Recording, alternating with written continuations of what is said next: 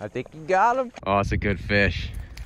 It's a drum. All right, we are leaving Stewart and heading up to Cedar Key a little bit earlier than we planned, but there's nothing going on in Stewart. A lot of bait over there, plus full moon. I think the big fish were feeding all night, so we decided to hit the road early. And if you've never been to Florida, there's a wonderful thing here called love bugs, and here they are.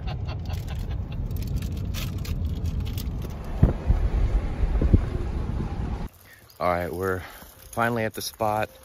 Tide is looking good. We're ready to go. What are you hoping to catch, Dad? Oh, I'd like to catch a red, you know, considering last year. So red, and I don't know if there's any drum over there. What do you think?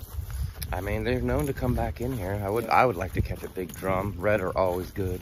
So trout would be cool. I think there's trout in here. Oh yeah. All right, we'll see.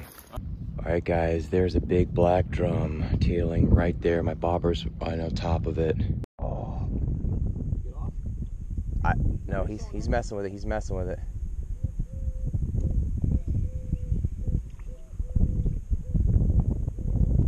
I don't know if he just slurped it off. He grabbed it. Oh. All right, so very frustrating because those fish are back here. Most of them are not in casting distance, and a few of them swam right by my shrimp and didn't take it. But there's tailing drum off this point, but way too far for me to cast. There's tailing drum off of that grass point, but too far. And then there's also some tailing drum all the way on the other side of that point. So all of them are out of reach, but they're feeding, which is cool. I'm dying to catch one now, and some of them are not that big. You know, there's a couple of good sizes, but most of them are just kind of regular sized drum, like, you know, 5 pounds or something, which will be still awesome to catch. They're great fighting fish. I'm gonna stick around here. Tide's going out really dramatically back here, so I'm just gonna stick around, and you know, if nothing happens, then it's time to move to another spot.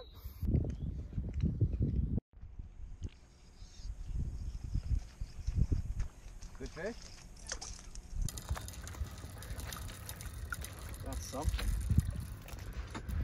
Oh, it's a good fish. It's a drum. Easy, easy, easy. Got the gripper? Yeah, I'll get him.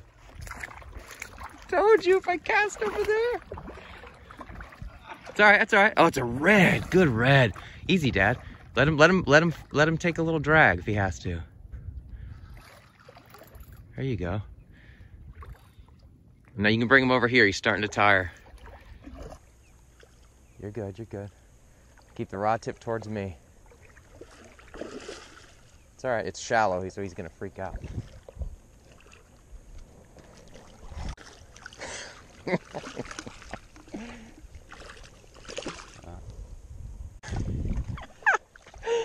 What a fucking beauty, right corner of the mouth. Do just fingertips for me.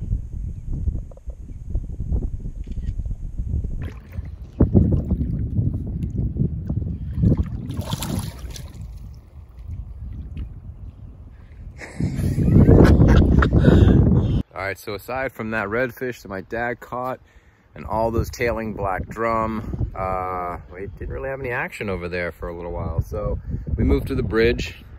Hopefully we can catch some fish coming out, probably for a couple hours, and that'll be it.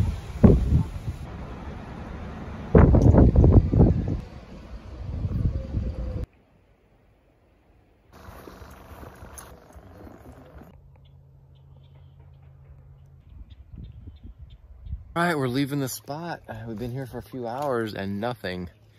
My dad caught a catfish, that's about it. I saw them tailing, but not nearly as much as they were yesterday. So we're gonna try another spot while the tide is still pretty high and going out. Yeah, we'll see you in a minute.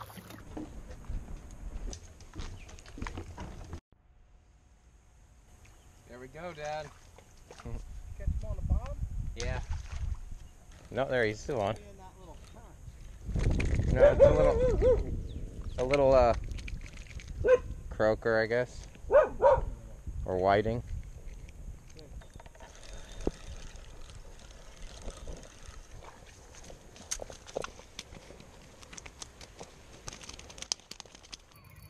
Jesus.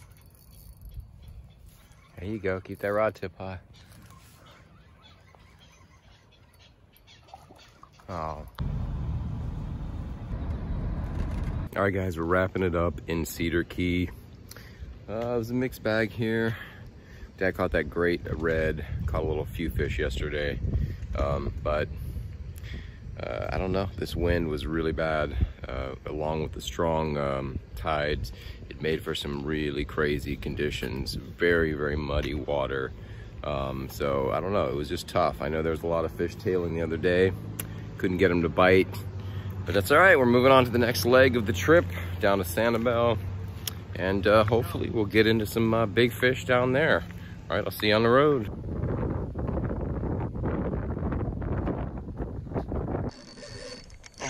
What is that? Yeah.